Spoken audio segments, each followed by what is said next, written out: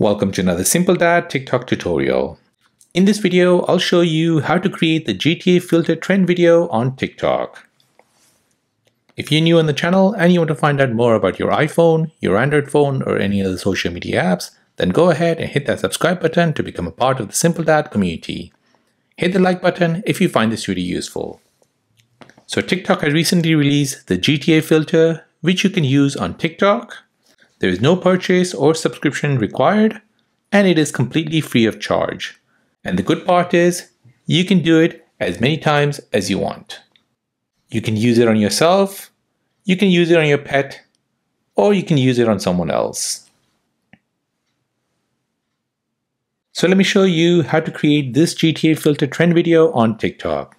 So first you want to go ahead and open up TikTok, tap on search, and you're searching for GTA filter.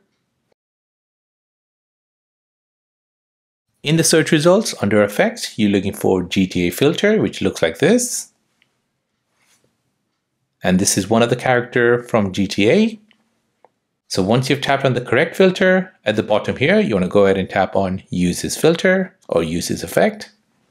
This will take you into TikTok recording screen. Here, you'll have a text box where you can type whatever you want to be. So for now, I'll just leave it as default. GTA character, comic book style, CG rendering. Now I'll tap on the record button, and now it'll analyze my face, and it'll basically start to convert my face into a GTA character. And there you go. Now if you don't like this, you can go back, and you can change the text around over here. And there you go, I have a GTA character, comic book style, on a boat.